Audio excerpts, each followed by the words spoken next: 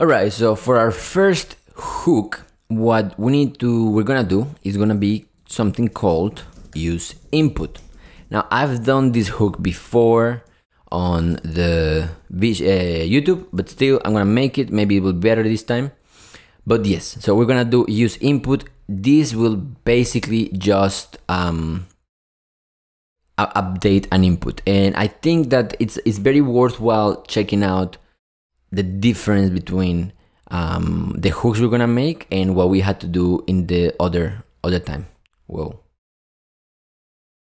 So I think at the end of this video, what I'm going to do is I'm gonna finish useInput, and then we try to code the same thing, but how would it be on a React class? So you see the differences between the hooks and the classes with this hook. Okay, so let's delete everything here. Just leave the hello, just to know, so we know that it works. All right, now bye useState, and let's talk with useInput.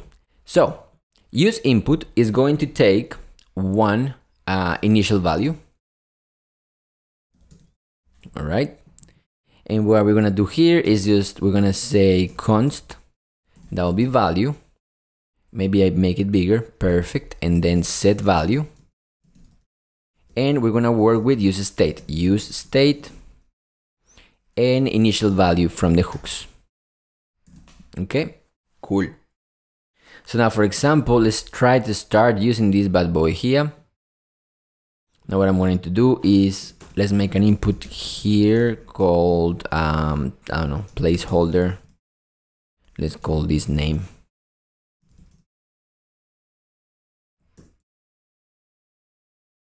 Okay, and it should work. Yep, it says name, no problem.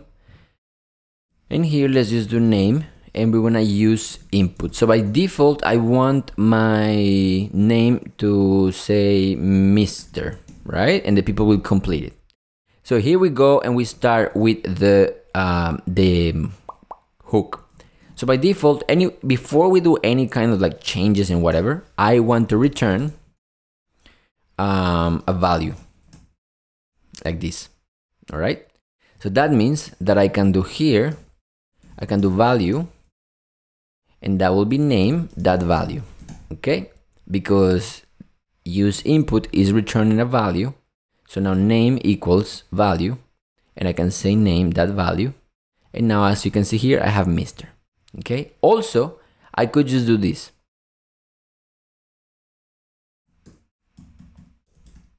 Name, and that just takes the task of unpacking everything and saying name equals value that name.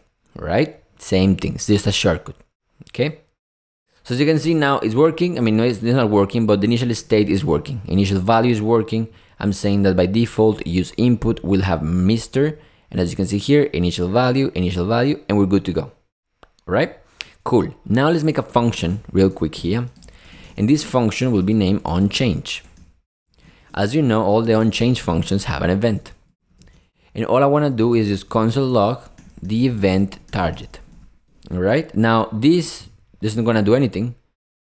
If I open my console here and I change this thing, as you can see, it's not going to move. I'm typing, I promise you.